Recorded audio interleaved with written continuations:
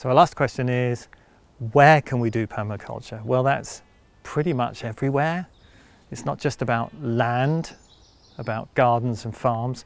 It's also about how do we put up buildings, how do we construct our energy systems, how do we do exchange, sort of money and that kind of thing, and also about our social landscapes. How do we live together? And so permaculture can find its way into many areas of our lives, and for me that's particularly exciting because it means that there's always something new to learn. It's just utterly fascinating.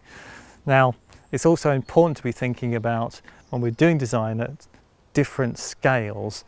So it's one thing to have plenty of food in your garden, but if you don't have local food producers, then when the supermarkets run out of food, then you're as stuffed as everybody else. So it's important for us when we're making our choices to be thinking about resilience at all of those levels. Can we support local businesses by voting for what we want to see in the world, by buying things from them? So getting a veg box, even though perhaps you might be growing food for yourself, in order to support those businesses so you have that local resilience.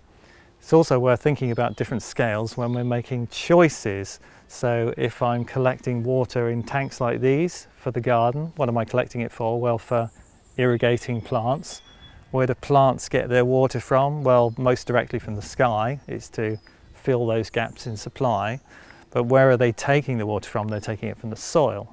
So essentially what I'm doing is I'm getting tanks to replenish the soil. So if I can reduce the rate at which the soil dries out by increasing the ability of the soil to hold water, but also to reduce evaporation by things like mulching and such, then I actually reduce my need for plastic tanks.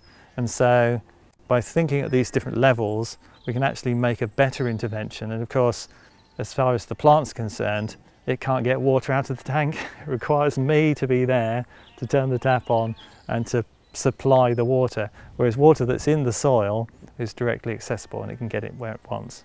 So thinking about these things, it's a little bit also like thinking about reducing our energy demand at home so there's less need for power stations.